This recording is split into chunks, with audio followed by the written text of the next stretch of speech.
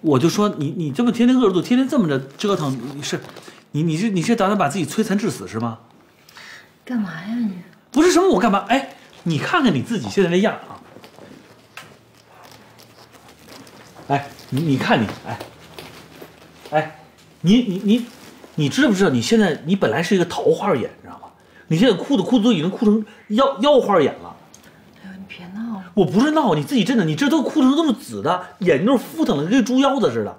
还有你转过来，你看看，你本来是双眼皮，你知道吗？你现在哭的，你这个眼睛看着我，你现在哭着，你这一边6层，你是12层眼皮，你知不知道？你这简直你这吸毒一样，你哭的上瘾了还是怎么着？我这怎么是上瘾？你不是上瘾吗？方圆，我不想哭，可是我每天不看着朵朵照片哭一会儿，我真的憋得难受啊！我这怎么是上瘾呢？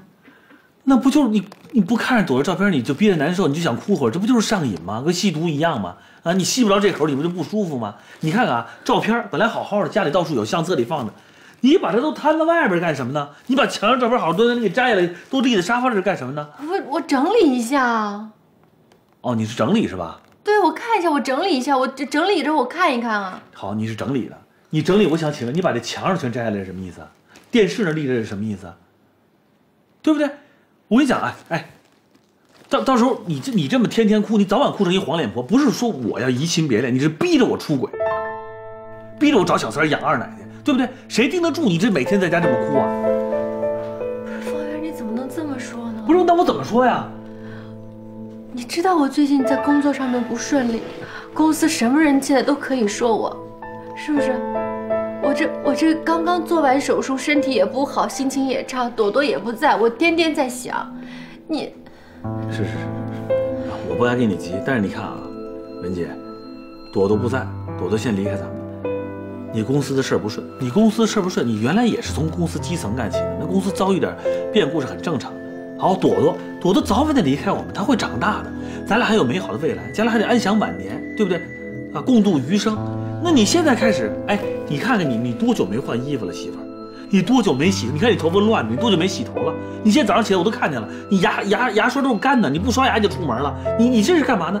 啊，自甘堕落，女为悦己者容，你有多久没捯饬了？你让我什么感觉？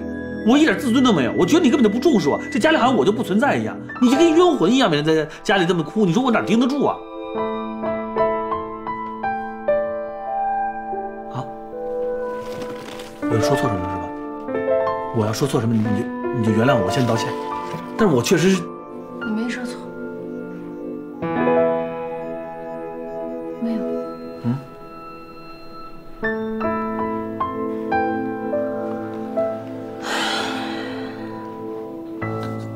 怎么着？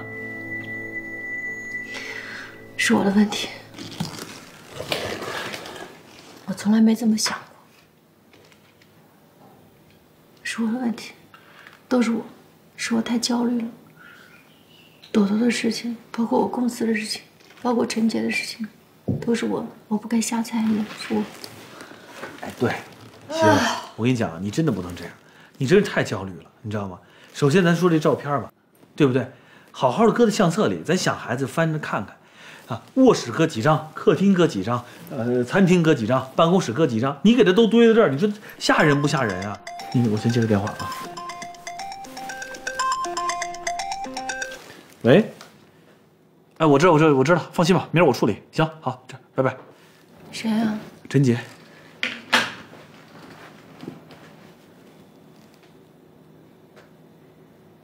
又怎么了？啊？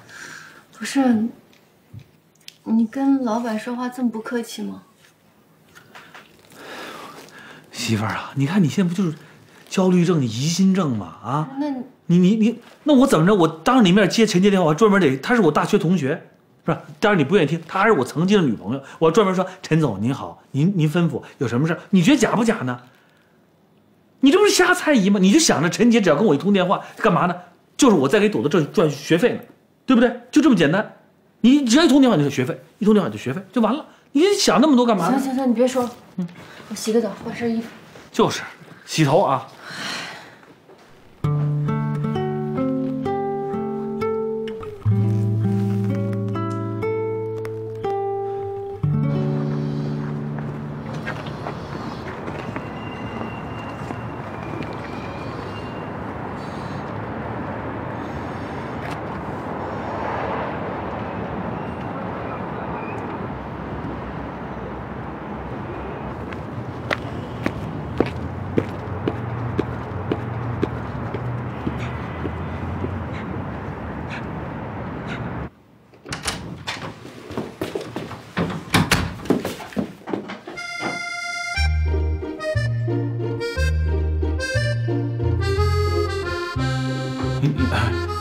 你怎么来了？我给你们前台打电话，你秘书带我进来的。哦。昨天不是说好了吗？要把这些照片都放到你办公室，我就拿过来了。哎呦，你还真给拿呀？不是，我就那么一说，你摆1、2张行，你就这么多个，不是那么一说。啊。我当真了，我觉得你说的特别对。如果再因为朵朵，我整天以泪洗面，我最后就是一个黄脸婆，黄脸婆然后就成了一个欺负。我觉得我不想这样，所以从今天开始，我从头到脚重新做人，洗心革面。我是不是装重了？我是不是脸上装重了？还可以。我跟他们说让他们淡一点，跟他们说重点妆会显得我特别有气质。你喜欢吗？我喜欢。真的喜欢？这真喜欢。我也喜欢。来，挂照片吧。我觉得，先挂这个好不好？朵朵的这几张，看一下啊。是吧？右边再高一点。右边高点。没有，左边高一点。左边，这行吗？再高一点点。高一点。好，可以啊，贴了啊。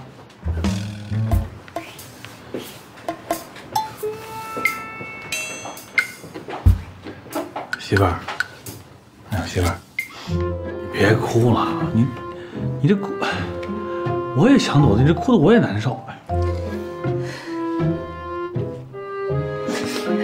行了，别哭了，别哭了啊！你说你要老这么哭，那干脆这照片我搁柜子得了，别搁我办公室了。你这看着没有？我不哭了，不哭了，不哭了，真的不哭了。还有啊，我特想问问你。哎，媳妇儿，你说让我时刻能看见朵朵是吧？在家里咱少哭，到这儿了，我想，这张照片，你这咱俩结婚那会儿拍照片，你给我挂的这是什么意思啊？方圆，你全忘了啊？拍这张照片的时候，朵朵已经在我肚子里，这么大了。哦，你是从这个角度看的是吧？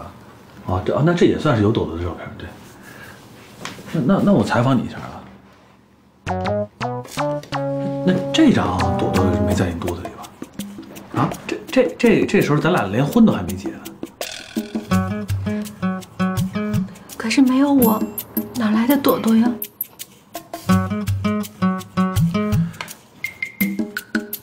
我觉得你今儿来其实不是来贴这照片的，你也不是说你要什么洗心革面重新做人啊，唤起美好的回忆。你是不是这相当于就是来到钓鱼岛插了一面5星红旗来宣示主权的呀？我没有啊。你怎么没有？你这就是吃你们的醋啊！你刚才进我们公司是一搞房地产、搞建筑的公司，里里外外都是秃小子，都是工科男。你看见哪有美女啊？你这防着谁呢又？我没防谁啊。啊，请进。方圆，哎呦，文杰来了，那我先回去。啊，没事，你说。这怎么了，文杰？方圆欺负你了？没有，这不是孩子出国了吗？这想孩子一天到晚哭，是吧？这照片搁家里边说看着心里难受，都搁我办公室来了。不好意思啊，贴满墙都是。没有任何关系，我觉得挺好的。在国外，员工把自己和家人照片放在办公室里，是家庭幸福和有爱心的表现。我知道，我也跟他说了，我说你别挂，这你把这么多家里的照片拿过来挂着，这不是秀恩爱吗？可是他不听，他也想躲躲，哎，算了，我随他吧。这么儿女情长的，没想到。他呀，我跟你说，特别爱搞浪漫，老年人了。哎，我看看。这是朵朵几岁的时候啊？这张是我们在英国在西敏寺照的啊。然后这时候朵朵还小，多可爱啊！对啊，没长开呢。这是我们在法国普罗旺斯，你看全是向日葵。对。当然也看不出是在哪儿。这几岁？这个应该是小学毕业那年。对，毕业的时候我们照的。你看那时候还小呢，还没长开呢。反正这边都是朵朵的照片。对，可爱死了。哦，这个呀，是我们领证那天照的。我说这个也没朵朵，你把它放这儿干嘛呢？结果你猜他怎么说？他怎么说？他说那个时候朵朵已经在我肚子里了。奉子成婚啊！奉子成婚望10年，也不算奉子成婚，我们就是先领的证，后就怀上了。给你看看这个啊，这个呢是朵朵非要给我们摆的造型，这几个叫做卖萌照，3个人卖萌照，你看多可爱。这是走之前说一起拍一组，长了个笑眼哈，真可爱。对，也不知道他像谁，说这双眼睛啊。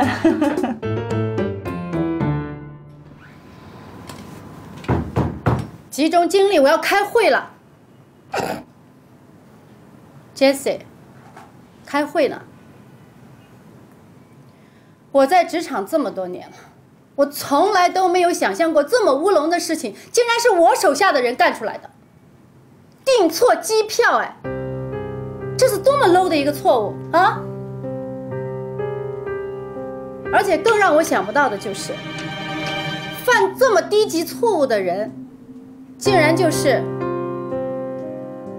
童主任。按理说这也不是什么大事儿，订错机票，到目前为止并没有给公司造成什么大的影响。但是各位，你们有没有想过，客户会怎么看待我们公司？会怎么看待我们公司的管理？我拜托各位，你们想象一下，当我殷勤地把客户送到了机场，就当客户要去 check in 的时候，我跟客户拥抱 say goodbye。我一转身打算离开，我真的是长舒了一口气。我为大家感到高兴，我们大家辛苦了这么长时间，我们终于为公司拿到了那么大的一笔订单。可是就在这个时候呢，客户把我叫住了。客户说：“哦，戴安娜，你是想再多留我在这儿待1天吗？为什么我的机票是明天的？”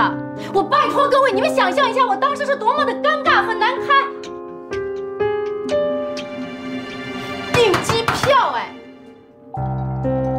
难度系数是0，这么低级的错误都可以犯。这次我真的不知道你现在是怎么了。OK， 如果这件事情是公司新来的员工干的，我还勉强可以接受。可是是你 ，Jessie， 你在公司多少年了，你还会犯这么低级的错误？是你干的，这件事情就不可以。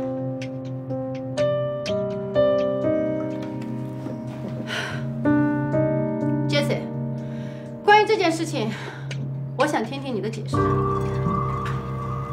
不解释，以后注意。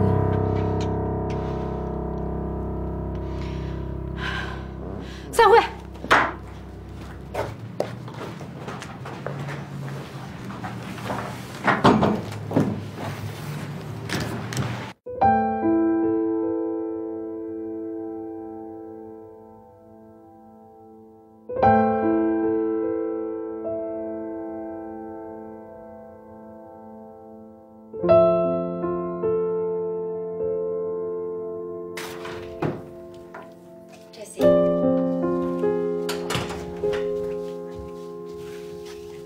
还不回家啊？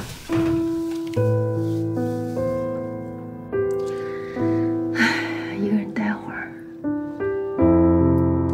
上午的事儿你别往心里去，他就是借题发挥，客户才不会当回事儿呢。你别跟自己过不去啊！我不会跟自己过不去的。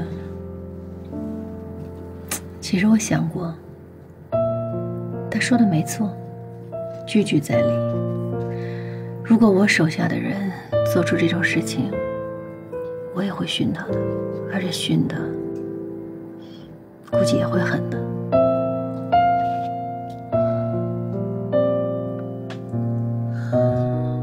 其实米娅，我难过的不是当着这么多人挨骂，而是我为什么今天会当着这么多人挨骂？我为什么会变成这样？你想的太多了。其实你从原来那个位置到了现在这个位置，你还能这么平静、耐心的去忍耐和接受，已经非常不容易了。我们心里都很佩服你的。我很鄙视我自己。所有的这一切要是搁以前，按我做人的原则，怎么可能呢？我不可能接受，我也不可能不反抗。我真的是被生活折磨的，自甘堕落，无可救药。真的，我心里特别清楚，一切都会好的。也许吧。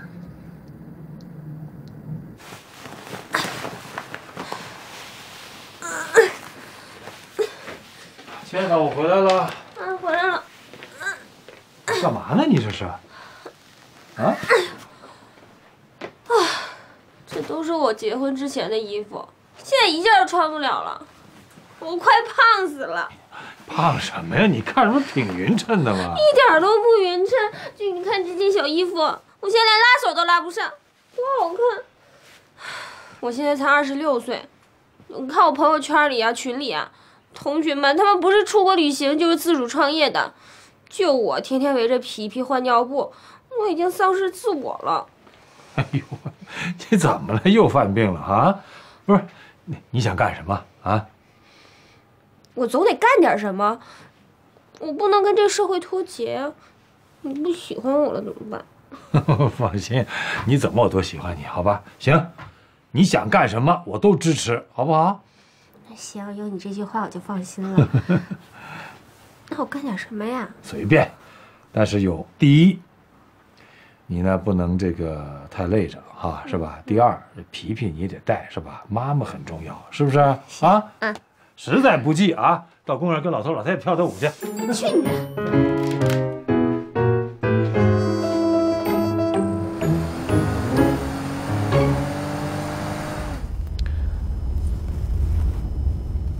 咱这是去哪儿啊？到那儿你就知道了。小张，把空调开大点儿。哎。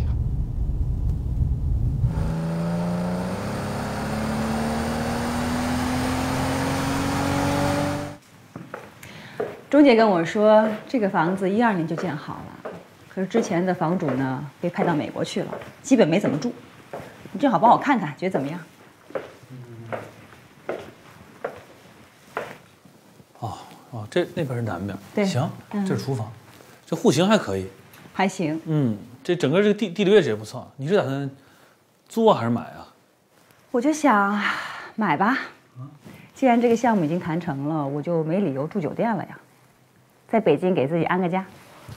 恭喜啊！啊，我得谢谢你，要不是因为你，这个项目哪会那么快就确定下来啊？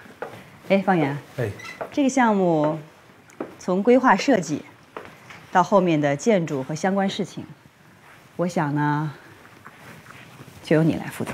啊，我哪行？我那误打误撞，你这还得找专业的人。我找再专业的人，谢总不认，那怎么办呢？谢总现在就认你，所以还是你帮了我的忙。不过你别担心，我呢会把公司几个比较得力的副总派给你，你的任务呢就专心帮我盯紧副总。好。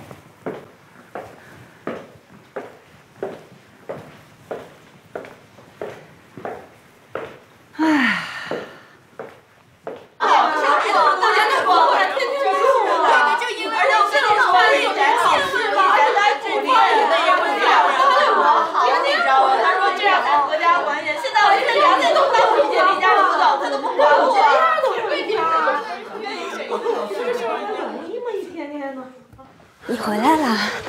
不是，你这什么情况啊？我开了一个萨提亚的心理辅导班，我想帮助那些在生产过程中得忧郁症的人，算是一个小型的心理辅导班吧。就你以前上过的那个？你这是在干妇联的活儿？对呀，我就是想帮助那些需要帮助的人。行，我过去了啊。哎，你能不能在外边找个地方，别弄在家里？待在这儿不是有家庭气氛吗？对不对？好，我支持你啊，去吧。天哪，怎么说？你看人家和谁谁谁，你看人家媳妇儿，你看人家哪里哪里。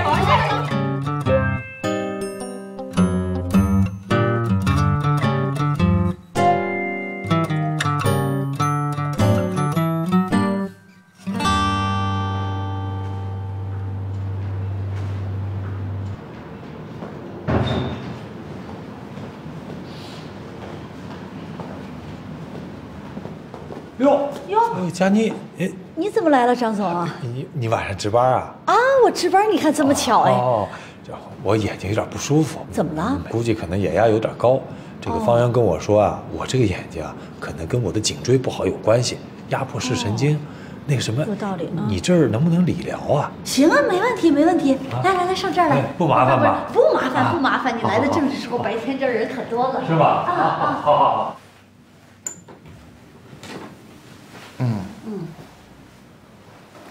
怎么样？还行。哎呦，这个您这部位可是寒气挺重的。是吧？没事儿。佳妮，你别说，平时在小区里看见你呢，都穿着便服，今儿穿个白大褂，这感觉还不一样。不习惯哈。哎，琴琴怎么样？琴琴挺好的，上了重点高中。哎呀，琴琴从小学习就没让我们操过心，这现在大了，自己更知道用功了，特省心。小雨怎么样啊？还行吧，在美国现在，独立能力比在国内时候强多了，也自觉了。行啊，现在小雨走了，家里也清静了，你也算省心了啊。省心？哎呀，还不够闹心的呢。怎么了？你这是？我刚才刚回家啊，哎呦，一进家门啊，一屋子女人。哎呦，在那哭哭啼啼，有哭的，有笑的，还有骂的，哎呦，我乌烟瘴气的。我告诉你，你知道怎么回事吗？哎，你还记得这个蒂娜以前得过产后抑郁症吗？啊，是啊，对，后来怎么样了？后来不治了那个叫什么萨提亚什么心理治疗吗？哦，对，还真好了。哦，是吗？好，这下就，哎呦，好什么呀？跟我说要办一个萨提亚心理辅导班，就给弄家里来了，你知道吗？哎呦，那一屋子女的都在那骂老公啊，说那个没良心呐，那个什么坏心眼儿，那什么，哎呦喂！那你应该出去干呀，你在家里多不方便呀。说的就是，我跟他说了，他说要那个家庭氛围，这样治疗才有效果。哎呦喂，我真是服了他了，我发现这个年轻女孩真的。她真是不了解这当老公的心情。你说我忙了一天了啊，回到家就想清静清静，她怎么就，哎呦，她怎么就人事儿不懂呢？哎呀，这真的还不如你这清静呢。哎呀，这缇娜别看当了妈了，她这年龄还小，毕竟还是个孩子，慢慢就好了。我告诉你，这年轻女孩中看不中用，真的。哎，我前两天回去，摊了一屋子的衣服，说都是生孩子之前的，现在都穿不下了。行了，现在要报班了，报什么高温瑜伽，说要减肥，报啊！你报什么班，我掏钱。哎呦，真够折腾的，我告诉你，哎呦，我可领教了。这年轻女孩啊，看看可以，哎呀，要结婚过日子，哎呦。哎，那你先歇会儿吧，哈，我先上那个前台那儿去看看啊。谢谢啊。哎，没事，您歇着啊。童姐，哎，来了，快，我这准备连线了。连上没有？还没有呢，等会儿呢，网络不太稳定。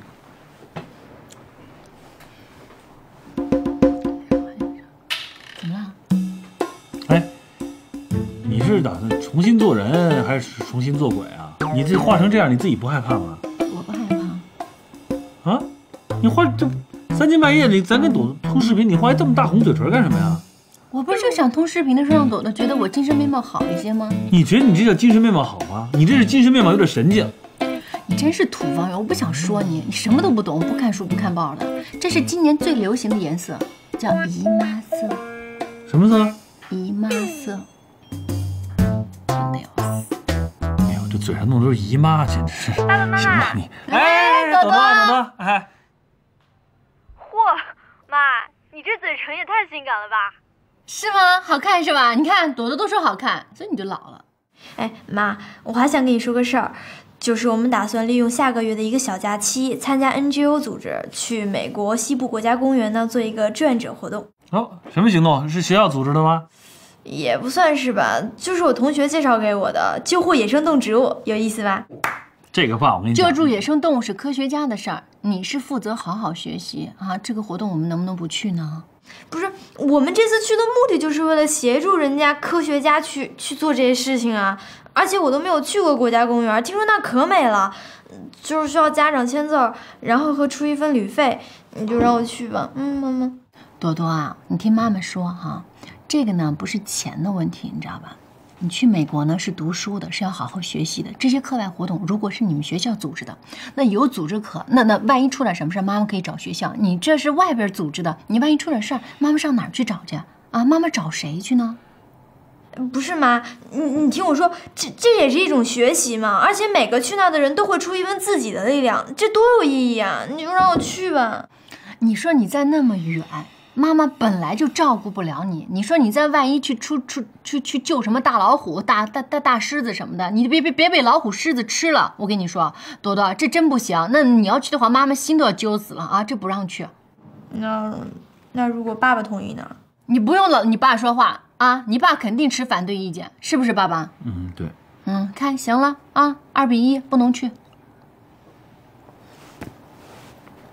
朵朵啊，不要这样，不许撅嘴啊！不为这个事情不开心。你现在小，你将来要做公益啊，要做志愿者，妈妈完全支持你，但是一定要大一点啊，安全的地方。你将来上大学了，你随便去做，好吧？你寒暑假不回来，随便做，妈妈都没事儿啊。那好吧。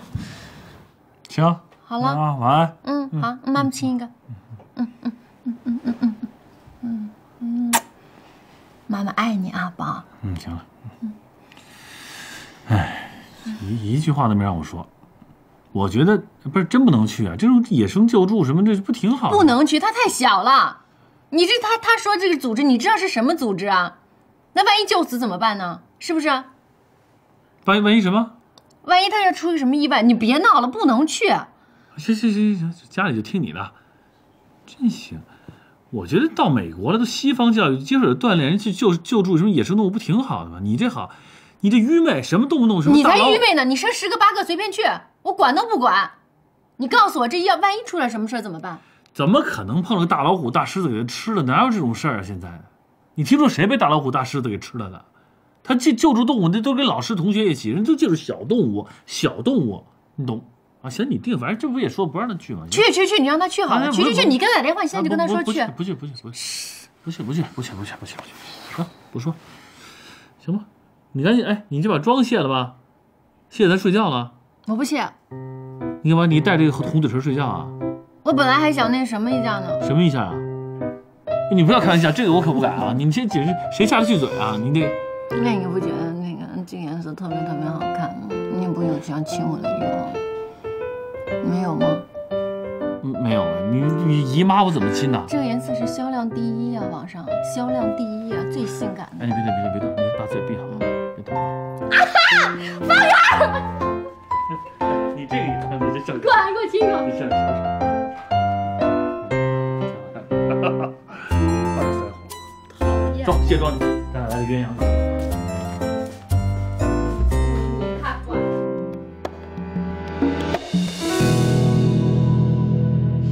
我想去参加那个活动，我特别想去，你就帮我吧。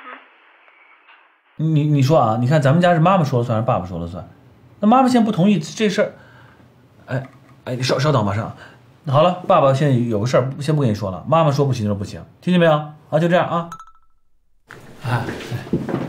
怎么了？朵朵怎么了？没事儿，就学校安排的说要去美国西部公园，他妈妈不让他去，就觉得说好像是去观察野生动植物，救护野生动植物，他妈就觉得怕他危险，说耽误学习，说不让他去，这就跟我闹，说非要去。这挺好的，应该让孩子去啊。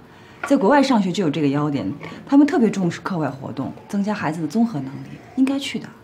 是啊，我绝对支持这孩子去走到户外，别每天到那傻学习。但是他妈妈不同意了。我想这要是搁北京啊，我其实早偷偷摸摸就让朵朵去了。但是现在这操作上有难度，什么操作难度？不是他学校他有一个300美金，要什么车费，还有住什么青年旅社。我不敢给他转，你知道吧？这银行卡连着文杰那儿，我这一转钱，叮咚那边一声响，不就暴露了吗？我说这位同学，你都多大了，你还把所有的钱都上交给太太？你没有私房钱的？我有私房钱是现金，这没法往这转啊。那很简单，300美金嘛，我给朵朵汇。哎，对啊，哎，那什么，这是好主意哎，我给你现金，你帮我给他转过去就完了。你不用给我现金，我从你奖金里扣就好。等会儿啊，我跟朵朵说一下啊。朵朵啊，爸爸现在给你发一个名片过去，你把这个阿姨，你把她关注，你把她加上之后，她给你转过钱，然后爸爸这边给她现金。但你记着，这还得保密啊，咱就跟以前一样，不能让妈妈知道啊。你加个名片啊。行，我把你名片发给她啊。哎呀，这是一天到晚跟老婆斗智斗勇啊。这个问题你得解决，不能老这样。收到没有？他可能会加你，等一会儿啊。来了啊，加进了啊。对。那我就给他汇300美金，你给他转2000块钱人民币。成了。等会儿啊，稍等。不好意思，给你这事还让你帮我忙。行，朵朵收到了啊，好啊。那这爸爸单位同事，然后那个你呢就记着啊，你去那儿一定要注意安全啊。一定注意安全，然后还有千万不能让妈妈知道啊！好，拜拜。哎，这事儿弄的，你找我干嘛？今天的奠基典礼，我们俩1辆车出发。哦，好嘞，行。啊，对，朵朵，还有一个事儿啊，你不是要签那个字儿吗？你把那发给爸爸，发到邮箱里边啊，我给你签上，再给你发回去。你发我另外一个邮箱，我给你转个另外一个邮箱，我。这个上班的邮箱，单位的邮箱啊，等会儿啊。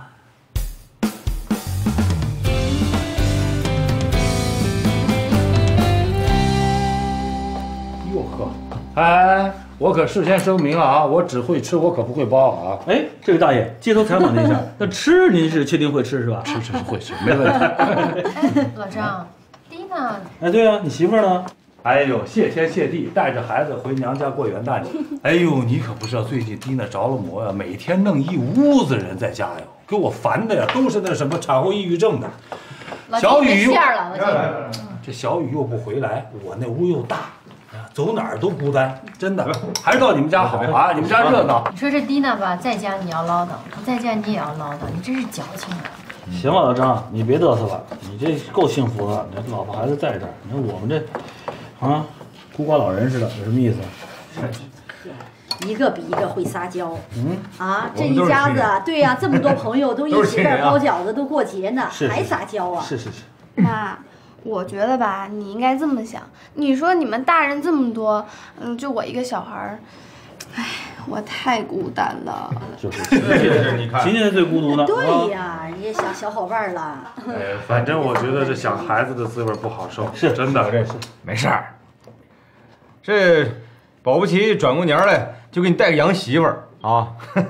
哎，你们家朵朵呢？朵朵是怎么说的，文姐？她是什么她跟同学，然后那个谁跟欢欢他们一起去欧洲，没去过玩一玩。这多好啊！对，当初把孩子送出去的时候，我就没打算让他隔3差5往回折腾，是不是？把孩子送出去为了什么？开眼界。对，长见识。你这站着说话不腰疼啊？咱是琴琴在这儿。对吧？确实，他出去，他天天往家说，老想着回来也不对。对呀，你也心疼，到时候孩子老想家，好男儿志在四方，他到外头就应该去多锻炼锻炼，知道吧？那怎么着都不舒服，哎，就是这个劲儿。就把日子过好了。哎，下雪了还？哦，真的。嘿，哎呦嚯，还真是哎，呵，不小，挺大啊，哎呦漂亮，全白了。来，快看。我们家小雨啊，以前最爱打雪仗啊，今儿要在就好。那个，来，我去找那个。哎，朵朵喜欢堆雪人是吧？琴琴也爱堆啊。待会儿咱吃完饺子去堆雪人去啊。哎，好。来，差不多了，给你送上水。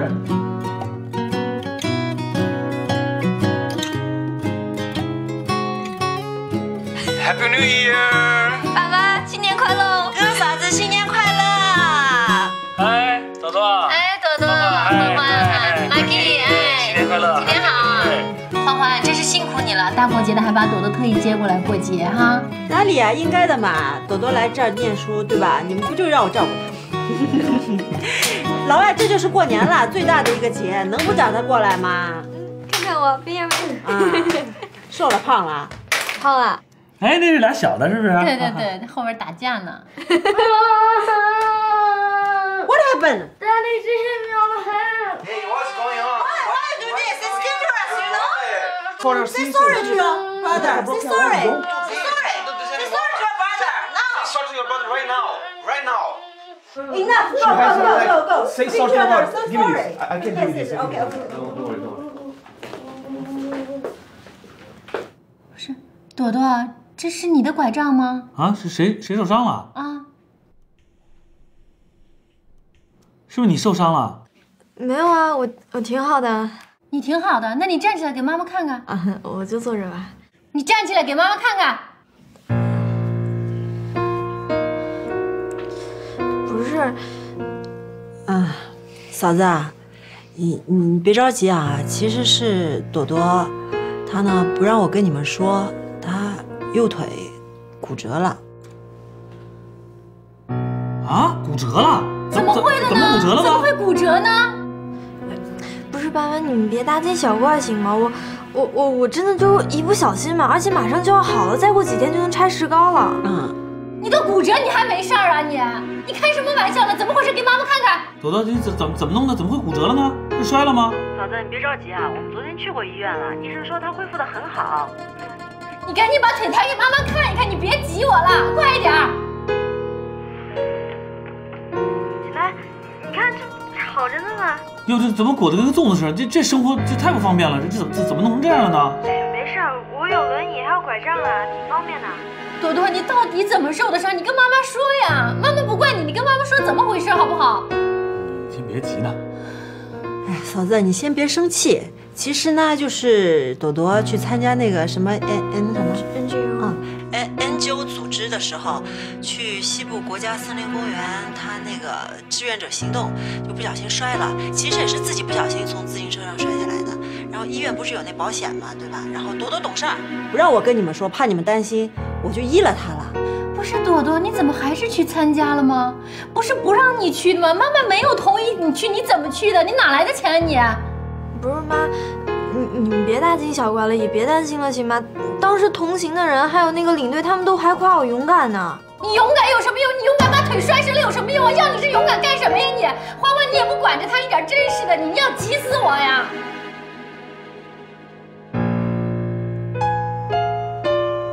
我就没同意他参加这个活动，他怎么去的？朵朵，那什么，妈妈一会儿跟你视频啊，妈妈跟爸爸说会儿话。欢欢，我一会儿跟你视频啊。妈，怎么回事？我错了，我错了，是我让他去。你为什么不跟我说呢？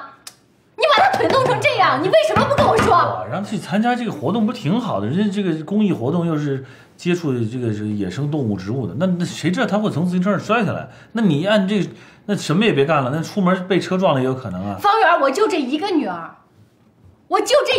这是摔到腿，要是把命摔没了呢？要是命没了，你拿什么赔我？你干什么？这也是我女儿，你喊什么喊啊？那你为什么让她去呢？我让她去也没想让她去摔腿啊，让她去。你哪来的钱给她去啊？你怎么给她汇钱的呀？她的那个什么挂着我的卡，我怎么没有一点点短信提示呢？我就是没想告诉你，你想让这孩子锻炼，你什么都不让他去。那现在是摔了腿，是确实是我错了，对不对？但是呢，当时我想让他去接受点是大自然的历练，不也挺好的吗？我就偷的。我让那谁跟那陈杰那儿借的钱先给他汇过去，然后我还给陈杰现金，就这么给他的。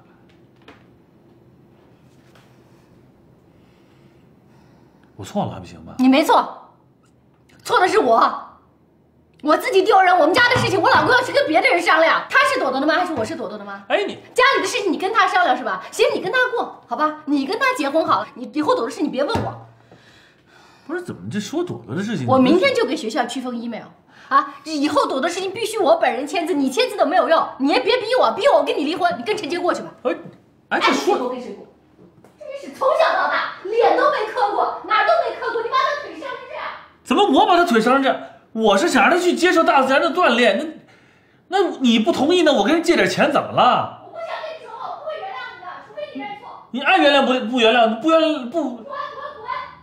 你这不可理喻，精神有问题，精神病患者，神经病。我错了还不行吗？我错了，我先道歉，我错了。行，我错了，媳妇儿，我错了，行吗？啊，我错了，先道歉。